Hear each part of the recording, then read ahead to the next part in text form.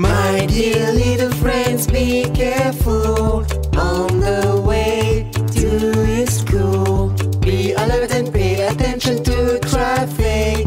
No running, no jumping, no playing on the roads. No more accidents on our roads.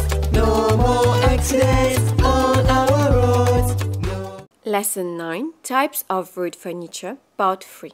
Footbridge, overhead bridge and underpass crossing.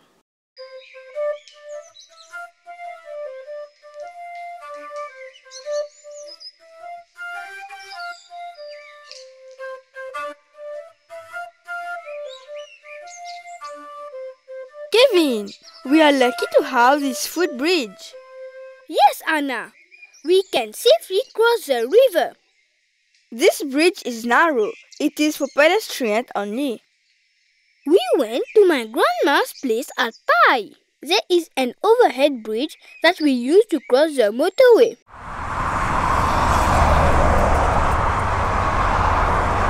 You know, it would have been impossible to cross the road. The vehicles travel at high speed on motorways. Last week we went to Kodong at Port Louis. We had to use an underpass crossing.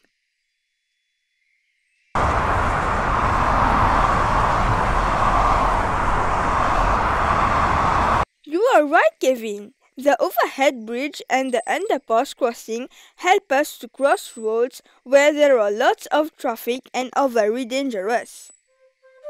A footbridge is a narrow bridge that is only used by people who are walking. An overhead bridge is a bridge that passes over a main road where there are lots of traffic flows and vehicles travel at high speed. For example, the motorway.